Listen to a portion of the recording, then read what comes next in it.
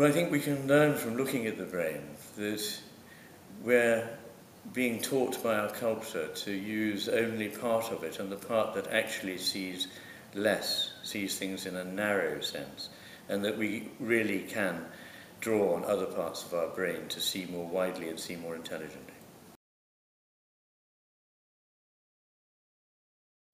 Well, first of all, the kind of thinking associated with the left hemisphere, which is the kind of thinking that's preferred in our culture at the moment, is relatively simple.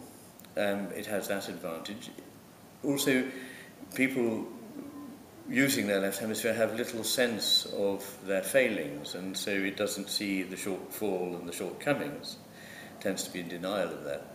And I suppose another reason is that we've sort of embodied what I think of as the way the world looks to the left hemisphere in the streets, the buildings, the cities around us, and on the screens that we spend our lives staring at.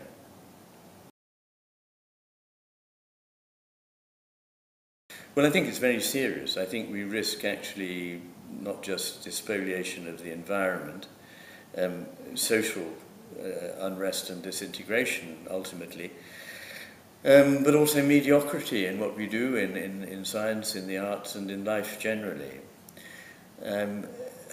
What do we do about it? The trouble with this is that there isn't a short-term fix that will yield measurable results in a very short space of time. We have to start thinking both in longer term and broader.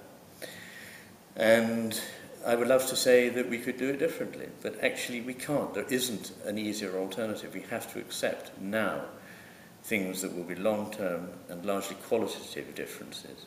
They will make the difference to whether we survive or not.